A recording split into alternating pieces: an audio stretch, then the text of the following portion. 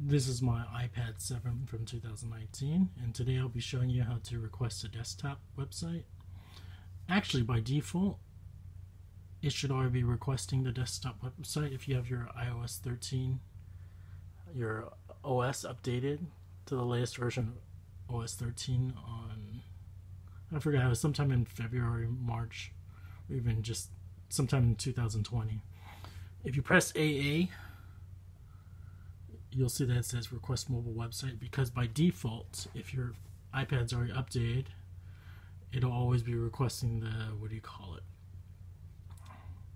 desktop website. I don't know why they made the change, but they did it sometime in iOS 13, so you don't have to worry for the most part.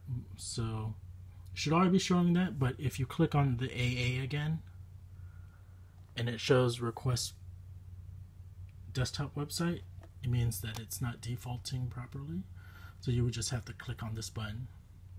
So again, it won't show request desktop website if it's already showing the desktop website, and that's good if you want to play some games that require desktop version, like maybe you're on Facebook website and you want to play their Facebook games and it's easier with the desktop site.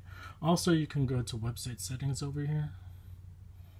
From here, just for this website, games.aarp.org, I can set it to be either desktop mode, which is set to right now, or I can turn off and set it to mobile.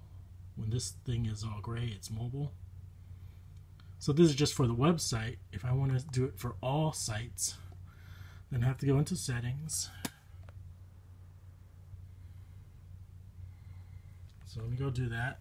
So go into settings, and then scroll over here to Safari. Click on Safari, and you keep on scrolling down to the very end where it has request desktop website, and you can change it so it's always on or off. That's it.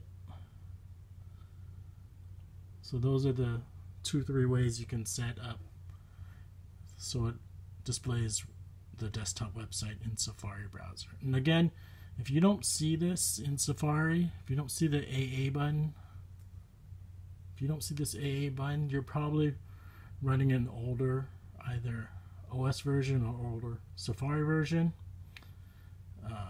And so if that's the case and you don't see it, don't freak out. Hopefully you can just, this is my older iPad Air 1. The refresh button icon over here, just press and hold it. Press and hold, and it says request desktop website. That's it. So I'm just redoing this video because people said I did it wrong, and maybe I did it wrong, so let's redo it.